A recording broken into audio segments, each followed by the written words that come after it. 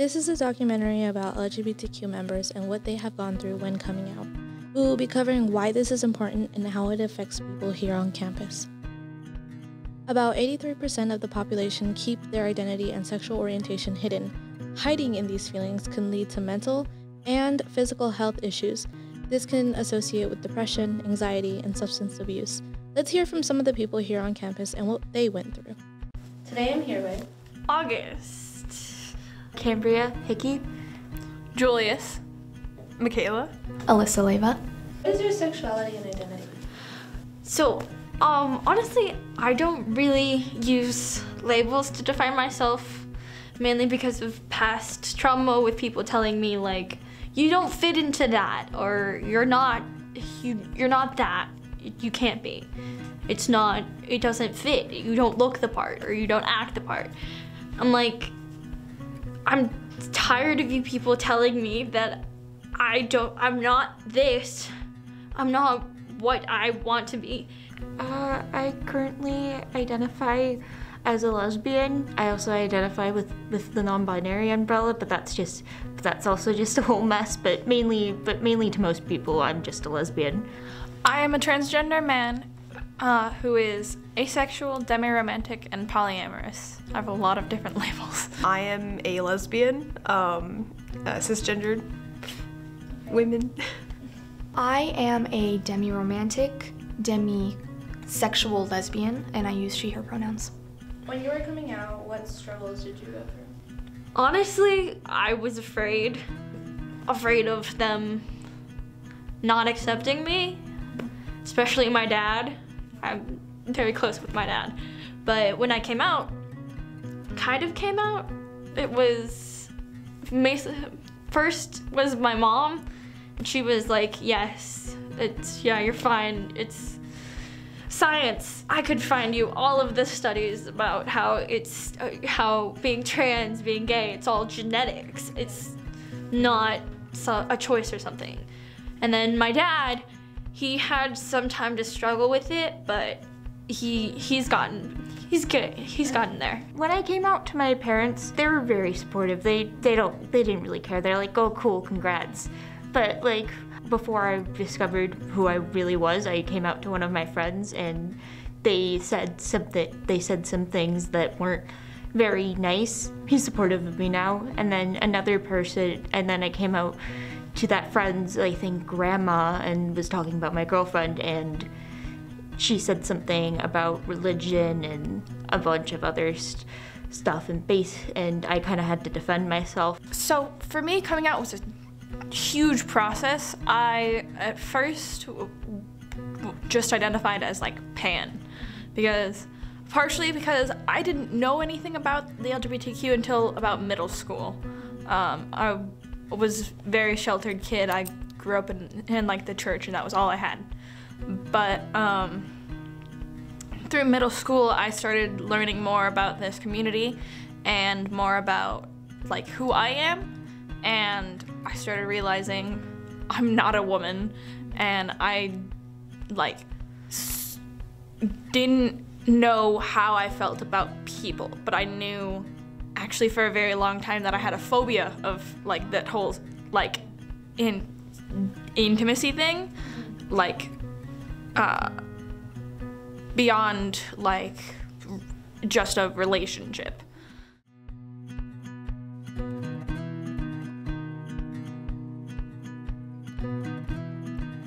My gender was a huge process. I knew I wasn't a woman, and it kind of expanded from there. I went to non-binary for a hot minute, and then gender fluid, and then I finally settled on I like he, him pronouns. After it settled on he, him pronouns, I was like, okay, I think I'm a guy. Yeah. Okay. And which kind of shocked me for a hot minute there, because for the longest time I was like, I hate men. Men are evil. And turns out there was a lot of gender envy, and then also a lot of influence from the things that I did outside of school, such as I played baseball for a very long time, and that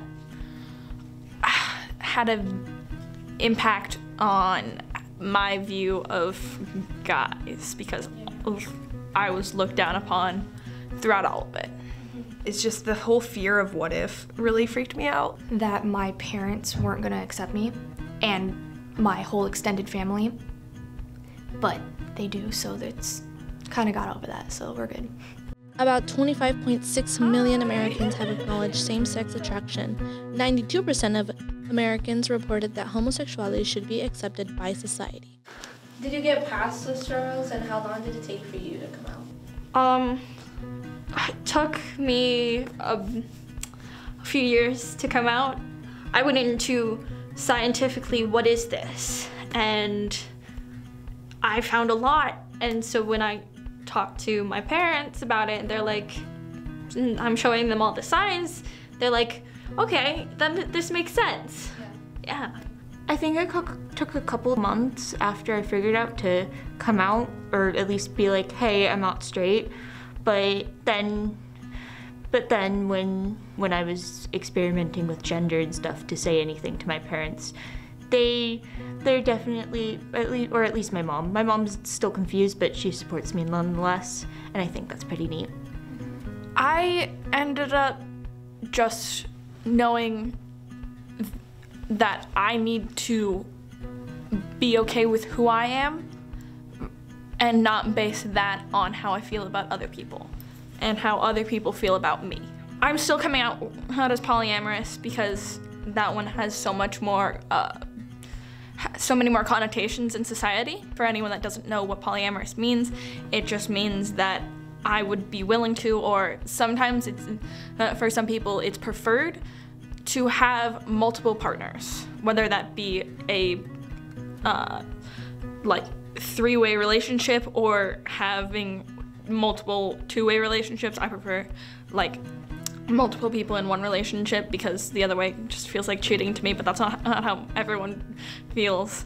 But I know that I don't need to base who I am on what everybody else thinks.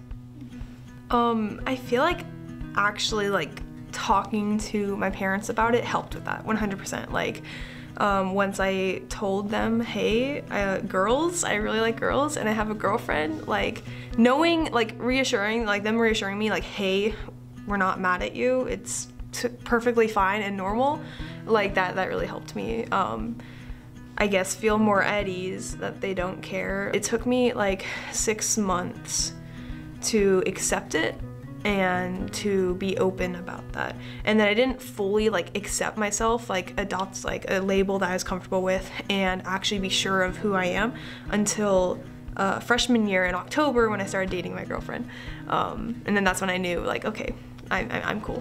Maybe 2 years? I would say 2 years. Did you tell anyone, and who was the first person or people you told? The first person that I told was my brother, Julius. And then my friends. Julius and I have been we're very close. We're twins. So we've never not shared a room. We've never not shared anything about us. The main difference between us is what we identify as, and if you look, we look very similar, especially since he cut his hair. He was the first person I told because I felt I could trust him with it. Yeah. And he didn't disappoint. And I'm really thankful for that. The first person that I like said, hey, I'm not straight, was probably my sister. Her name's Kennedy. I felt like I could tell her because she's like my sister, and I think she, and I felt like I could trust her with that information. The first person I told that I'm still in touch with is actually my twin, August. They were like one of the first people I told after I settled into, okay, this is something that I know. Because I don't like telling people things that I don't know for sure, because then it switches on them, and I don't but then it did switch, and I was like, ah. The first one was my mom. We were going to Disneyland for my birthday. I was ditching school, and it was just me and her in the car. And the night before, my sister said, like, she was bullying me about having a crush on someone, even though really I was dating someone. And I was like, not, I was getting really upset about that. And so in the car, my mom was like, hey, what was that all about? And then I started like crying and telling her, oh, I have a girlfriend. I have had a girlfriend for like months now. And yeah, she was a little emotional, but she was like, she was fine with it. I did tell one person, and I still know them actually. They're the club's president's girlfriend, and I don't even know if they remember if I ever did come out to them. Like, they were the first person that I just like had a conversation with, and they were cool. Some people don't accept it because they find it disturbing, but they have never beat up someone or hurt someone just for that. They say, as long as they aren't bothering me, I don't care. How did you figure out your sexuality? Did you explore your interests, or did you just know? It took a lot of questioning for me. I have changed between labels forever. Ever since I found out. First I was like, okay, I might be bi or lesbian or something like that, and I'm like, and then I figure out that questioning gender is a thing, and I'm like, what? I'm all over the place in this, and I'm exploring all these labels. And middle school, people are mean. High school, I'm sick of it. I'm tired. I went through one of the worst depressions of my life, especially during quarantine when I first got Twitter. Twitter is not the best place to be. And then still on Twitter, I find the unlabeled flag, and I'm like, this is really cool. I don't have to fit into anything specific. And I loved it. I'm like, this is good. I like this. This is what I identify. I don't identify as any of these labels because they don't make sense, or people tell me that I'm not this. You can't be. I didn't know right away. I think it had something to do with internalized homophobia, but I started thinking about it once. It's actually kind of funny, but but it kind of came to me in like dreams and stuff, and I was like, why am I having dreams with me being happy with other women? And I'm like, yeah, I'm definitely not straight. But it took maybe like after I'm like, oh, I'm not straight, it took me maybe like that was in like 7th grade. It took me to my freshman year to realize that, oh, I like girls and I only like girls, I don't like men, and that was when I started dating Michaela. My sexuality has been a very wild ride, like how I identify. Trying to find that out was huge because for a long time I thought I just liked women, and then I learned more about my gender, and I realized I don't just like women. The only reason that I used to like women more, and actually currently I'm leaning more towards liking males. The only reason I used to only really like women and more feminine people was because I had gender envy for the men. And gender is usually very connected with your sexuality. You see, it's actually very common for like transgender men to identify as something else before they start like their transition. Some men even like come out as like fully gay after they go on testosterone, and that's not because like the testosterone changes their brain. It doesn't change your sexuality. It just opens you up to more possibilities and opens you up, and most people have less like gender dysphoria and gender envy when you get around to going on hormones. I think it started, like, the signs are there, because when I was younger, I was never really interested in boys, except for in, like, elementary school. But, like, after that, like, middle school, I just didn't care for having crushes on guys. And then I had one friend that I started, like, feeling really differently around. I'm like, oh my goodness, like, I crave being around them and their attention. And I'm like, oh shoot, do I have a crush on them, or am I just being, like, a really close friend with them? And then I realized, oh, I have a crush on them. Okay. And then it just went from there. I kind of just knew. It was more like, I don't like the idea of a man. How do you feel now that you have come out? Do you think you'll close yourself off about it, or just be open about it? I don't think I'm going to be able to close myself off. It's a big part of who I am. If you look and see me outside in the quad, some days I will be wearing my flag on my back as a cape. It's a cape showing where I've been, who I've been, and who I am now. I won't be able to close myself off from this anymore. I physically cannot. I don't think I will go back unless it's like for a safety reason, you know, because why be, I mean, if it's not safe, then it's not safe, and I will do whatever I can to keep myself safe. Yeah. But otherwise, why hide a part of yourself to the world? I don't think it's possible to close myself off about it anymore. This is a very important part of who I am and how I help other people.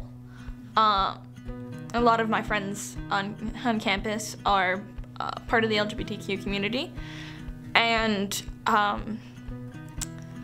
recently I've been told a lot that I've helped them in, like, figuring out who they are, and that's not something that I want to stop. That's not something that I want to get rid of by trying to hide.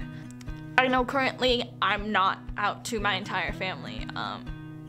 Like, I have a lot of family that lives outside of California, and they're very conservative, so I'm not out to them at all. When I have the ability to, like, not have to see them again if necessary, then I know this is going to affect the rest of my life. This is going to be, this is gonna affect my relationships, and this is part of who I am. Once you, like, start showing people this part of who you are, it's not something you can hide anymore. Ooh, for a while I did close myself off, because that friend I had a crush on, they, like, never really talked to me ever again, and that really hurt a lot. And after that I was like, no, I'm not ever gonna be open about this, no. But then I started getting a crush on my current girlfriend, and then I was open about it. And for a while after starting to date her, I was really afraid of, like, being open about my relationship with her to the public, like, say, like, going out to the park, going on walks, like, hand holding, because I was afraid of what people would say and do to us. Like, my anxiety is like, oh, like, someone's gonna attack us, someone's going to, do horrible things to us. But then I guess at some point, I don't even remember specifically when, like, it just clicked that I'm like, you know what, frick those people. And now I have, like, this feeling of, like, how do I explain it? Like, yeah, so what? Like, what are you gonna do about it? Like, sort of, like, wanting to be very open and passionate about how I am. I feel very open. It's a lot easier, especially since I've come out to most of my extended family. It's been like a load off. Is there anything you would like to say to others here on campus who are having trouble coming out? Don't be afraid to not be accepted, because there will always be people who will love you and accept you, even if they're not in your family, even if they're not your group of friends at school. We're here we have GSA. I'm out on campus everywhere. You have people that will be there for you, even if your family, your friends don't accept you. You'll still have people, us in GSA. I say just own yourself. If you're not ready, then you're not ready, but don't be afraid to be who you are and hide that part of your identity if you don't have to, you know? Coming out is a process, and you don't have to know 100% who you are right now. High school, people will tell you need to know who you are. People will tell you need to know what you want to do. You don't have to know who you are. You don't have to be settled until ever. You don't ever have to stick with, this is who I am. If you're afraid of what your parents will say, I would say to try to test the waters a bit, maybe mention LGBTQ stuff and see how they react. It is 100% up to you if you want to come out. You don't have to come out if you're not comfortable with it. And you can also choose who you come out to. Just because you come out to your friends does not mean you come out to your family if you're not comfortable with it. Find the people that you can trust and that will support you, then like have them as your support group that you can be open with. You're valid, and it's okay if you're confused right now. You are the only person that knows yourself. Even if you don't know what you are right now, you are the only person that knows your true self. Don't let anybody say otherwise.